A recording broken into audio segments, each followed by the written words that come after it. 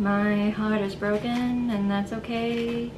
At the same time, who else is surprised? Because dang. Hello, how you doing? If you're one of the oldies but goodies, welcome back. I'm sorry to insinuate that you're old. You are not old, you're just subscribers, and I love and appreciate you. If you're new here, hello, my name is Emma, and I talk about things musical theater because I wanted to create a space where all musical theater nerds can come and hang. So I feel like even if you're not a musical theater person, you probably already have heard the surprisingly surprising news that Phantom of the Opera is closing in 2023. This is basically just going to be another rant video like my Funny Girl video. Hopefully I won't be bashed by Lea Michele fans. God damn, y'all. Calm down. I never said that I hated her. I think she's super freaking talented. When I saw her in Spring Awakening, I freaking cried my eyes out. Oh my gosh. I just thought that I would come back on here, do another rant about a show that I love and adore with all my heart and soul. I'd love to hear your thoughts and opinions on this. I feel like, as a general thing, it's a surprise, but at the same time, not surprising. In my personal opinion anyways, this show has been on for a while. And I just kind of got the vibe, and I kind of had a feeling that it might close soon, especially with what the world is looking like now after the pandemic. Well, we're still in a pandemic, but after the height of the pandemic and when it came back in October of 2021, I could kind of assume that it wasn't going to make the sales as it usually does, mainly because it depends so heavily on tourists and people coming to visit the city. And I feel like anytime anyone thinks of New York or Times Square, they immediately think of this show. And so with the lack of tourism and just the decline of it in general since the pandemic, even though New York City has been trying super duper hard to bring tourists back into the city, being like, yo, it's chill, it's cool, it's hip here, come on back, give us your money. But despite all the effort, it's still, I don't know, New York isn't as it used to be, and I'm hoping that it will get there at some point, but at this point it's a little,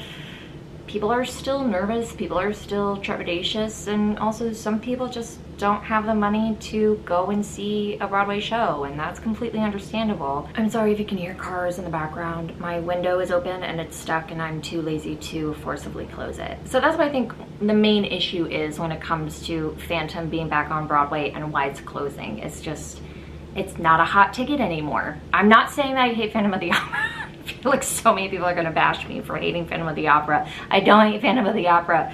You Lea Michele people have like traumatized me, jeez. Another thing is that the show is just dated. It was made in the 80s. So yeah, I feel like that it draws a crowd that is a bit on the older side. And also, I feel like it's so behind the times to the point where it still has issues in terms of casting people of color, basically anyone who doesn't look white or white passing in the show. I know that they did a huge open call to find their next Christine Daae, and they found their current one, who is absolutely awesome, blossom, fabulous, fantastic. I know Norm Lewis went in for Phantom for a stint. They put out a call pretty recently to look for a new Raoul, and of course you can obviously see from the casting notice that they wanted a person of color for it. But all in all, I feel like due to it being so dated, due to it being like high stakes melodramatic, operetta-esque, and the fact that it's so reliant on their tourists. We're now in a generation where when it comes to musical theater nerds discovering musical theater, they're in the generation of listening to Hamilton and Six and Hadestown and Come From Away, Dear Evan Hansen, like all of this current stuff that's made in the last 10 years. Maybe they'll find, and maybe they find Phantom along the way. I found Phantom through the movie adaptation in 2004. It was because of that movie that I discovered musical theater, and I discovered that that's what I wanted to be a part of for the rest of my life as an actor and performer, and now I'm learning that I want to do other things as well. And so, you know, to me it's kind of a bummer, and it was a show that my dad and I really bonded over, which I think was really important because that was during a time where there was still a lot of like tension between my parents going through their divorce, and it also like helped me discover how much I love to sing. It's made such a huge impact on my life, and it's still a dream of mine to be in that show someday. So to hear that it's closing is kind of low-key devastating for me. I mean, but you know, despite it closing and everything, I feel like that, like a friend of mine mentioned, they're probably gonna pull a Les Mis and say that they're closing and gonna be gone forever, but then they're gonna come back. There's a rumor going around apparently that after they close, they're gonna do the Muppet Christmas Carol there next year. I hope that's true. Or one of the Christmas carols, but I hope it's the Muppet Christmas Carol. Who doesn't like the Muppets Christmas Carol? Come on. And then they'll come back, but we have no idea. We shall see. But all in all, I think it's basically the end of an era come February in 2023. Pretty wild stuff. And yeah, just wanted to give y'all my 2 cents about it. And I would love to hear what y'all think. What do you think about Phantom of the Opera closing? Do you think it's a huge bummer? Do you think about freaking time? Do you think they should bring it back? What do you think about regional theaters doing this at some point? Would you see a regional theater production do this? Do you think a tour will come back? I'd like to hear your thoughts. Thank you again for stopping by.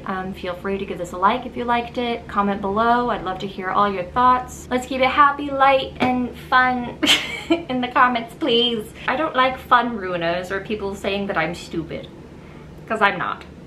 I'm just sharing my opinion. What a wild freaking time in the wacky world of musical theater. I also want to give a quick shout out to everyone. Thank you so much for watching my last video. I really appreciate it. Despite all the backlash that I got from the Michelle fans, I got a lot of great feedback and positive feedback from friends and colleagues and complete strangers. So it means a lot to me that y'all checked it out, and to the new subscribers who found me through that video. Thank you for subscribing. I hope you like the other stuff that I bring to this channel. May you be happy, may you be healthy, may you be safe and at ease and free from harm, and I'll see y'all soon.